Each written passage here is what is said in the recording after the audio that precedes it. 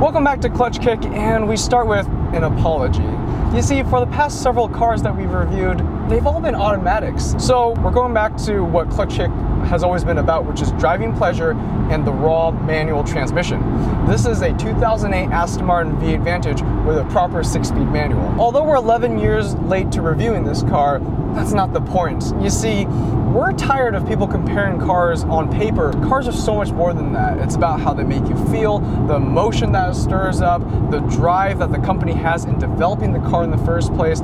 All these things are important when talking about which cars are best. There are cars that are the best on paper, but leave you kind of feeling dull after driving them. This isn't one of those cars. I've been waiting to film this car for a while. We've had lots of rescheduling, so we're finally behind the wheel. I picked up the car from the owner, and he warned me that the car wasn't that exciting when you first started it up. And I could see why. So when I first started up the car, the engine wasn't particularly rev happy. It felt kind of lumpy. The steering was obnoxiously heavy. It felt like the power steering was broken. The suspension was squeaking. He said that that was really normal on this specific car when the car is cold. It just didn't feel like the car that I had envisioned as a child. He said, give it some time, let it warm up. While it was warming up, I couldn't help but notice all of its flaws. The interior hasn't aged well. It's an 11-year-old car, I get it. But even when it was brand new, it wasn't a particularly nice place to be. The materials they use are quite cheap. Most of these switches and levers are from Volvo, and they're not nice in a Volvo. And now you're putting it into what was a 100,000 plus car. The GPS system is also from Volvo. There are probably about 5 pixels on the entire screen. The materials just feel so cheap. Part of the dash isn't lined up properly anymore. Window right here whistles, I did notice when I was taking it to the car wash. I was worried they would actually leak. One of the doors don't lock properly unless you lock it manually. Everything about this car doesn't make you feel special when you're sitting in it.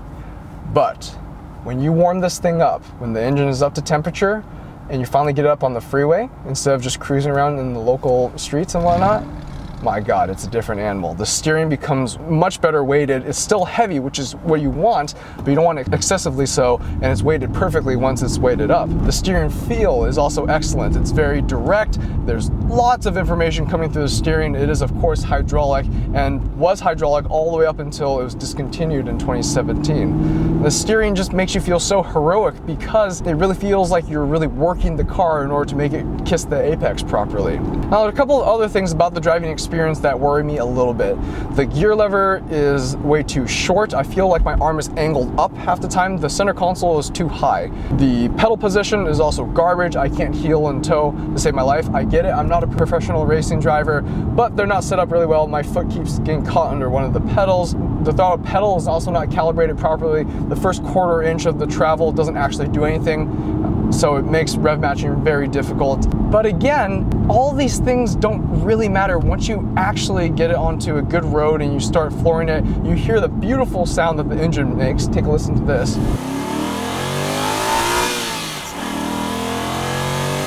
And it just really stirs something inside of you. It gets you excited. You can't help but to smile when you're driving this car. That can't be said for a lot of modern cars that we drive. We complain a lot that modern cars have way too much technology. They have all these gadgets to help you go faster, but where does that leave you as the driver? This is the pinnacle of 21st century engineering in terms of driving feel.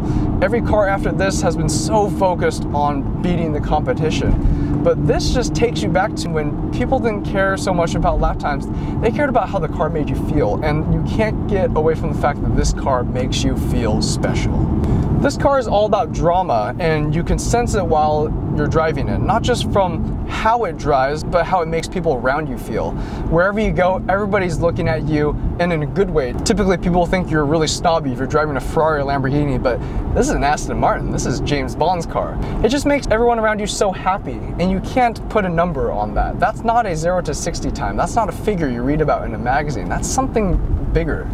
Traditionally, the cliche is that if you win the lottery, you buy a Ferrari, you buy a Lamborghini. It's known as the poser's car, which to me is kind of disappointing because I know about Ferrari's racing history. I know that Ferrari has so much racing pedigree and technology that they put into their cars, and yet most people that drive them don't really know how to drive them and really use it for showing off.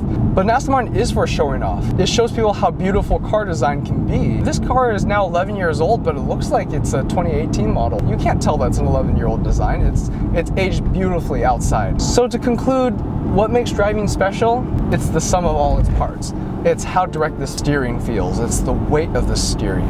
It's the sensation of rowing through gears. And remember, when you pull on a paddle on a double clutch gearbox, every pull is exactly the same, but when you change gears, every gear has a specific feeling. It's a different feel when you're going from fourth to third compared to second to fourth or second to third. You can tell what gear you're in simply by the sensation you get from rowing it through the gears. And that's what makes driving so interesting. It's the windows down, it's the sound of machine guns lighting up when you floor this thing. It's the little things that count. When I'm taking a car out for a Sunday drive, I'm not doing it with a stopwatch in hand. I'm doing it with the windows down and determining whether this thing is making me smile or not. And that's what makes this car so special. It just makes you feel so good and so happy. That's it.